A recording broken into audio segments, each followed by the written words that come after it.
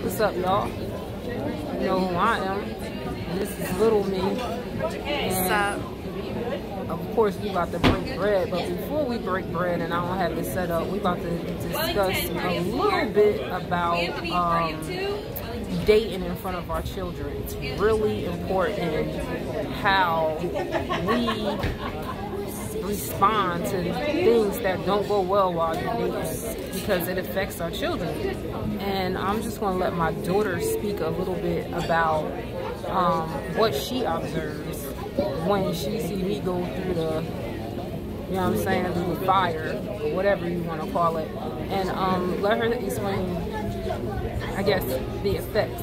But she's 26, so you gotta imagine if you have younger kids, they're able to pick up on this. So what you want to say?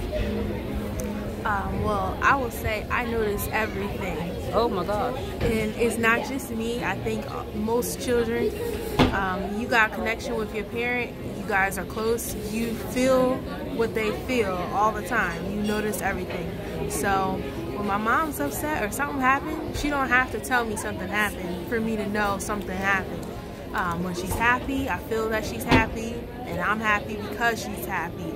Right. So all those things, it's just like when the child is still inside of you and they being fed through that elliptical cord. I feel like that was a gross example, but I feel like I know what she's going through. So and it's just how they want to protect you. We want to protect our parents. You know, I'm not going to just let somebody in my mom's life and they not fit or they're not doing the right things. It's, you know, she's a grown woman and I can't tell her what to do. But and let them know I make good decisions.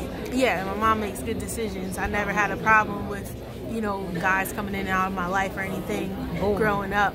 Yep. But I will say, you know, if there was somebody, and nobody's perfect, so if I seen something she didn't see, I will make sure she knows, and you know, it's going to get taken care of. So it's weird to watch your parents date other people. It's very weird. But they're people too, so as you get older, you see it more that they're humans and they need to find romance, they need to find a relationship and be happy and have somebody outside of just their children and family to have their back. So, you know, you gotta support them on that and just help them as best you can to get that tight relationship that you want them to have forever.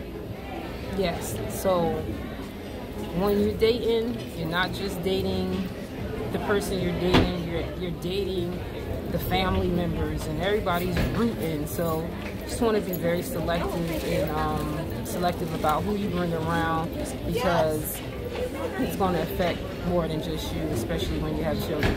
All right, we out. We'll talk to you in a minute.